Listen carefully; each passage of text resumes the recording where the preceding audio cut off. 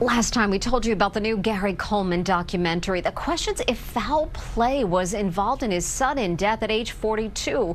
But he wasn't the only Different Strokes star to die young. Actress Dana Plato, who played Coleman's sister on the show, died at just 34 of an overdose. In her final interview, which was with Inside Edition, Plato told us she was sober.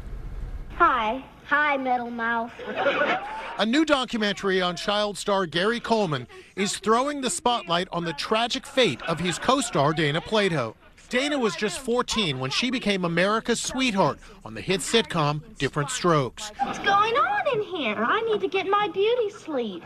You really gonna sleep that long? But behind the scenes, she was already addicted to drugs. After Different Strokes, her career went into a downward spiral.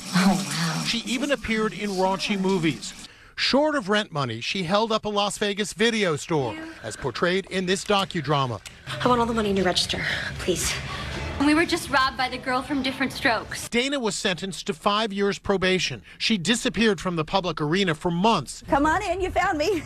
In 1999, Inside Edition found her living in an Oklahoma motel. She was full of energy and claimed to be clean and sober. I've been good for a long time. I feel great. I've been sober, I've been exercising, I feel fantastic.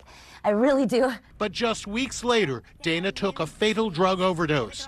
The end came 24 hours after a tearful appearance on the Howard Stern show. I'm just tired of it. You're tired of the whole thing? I'm tired of defending my character everywhere I go. Her last days were spent in this motorhome.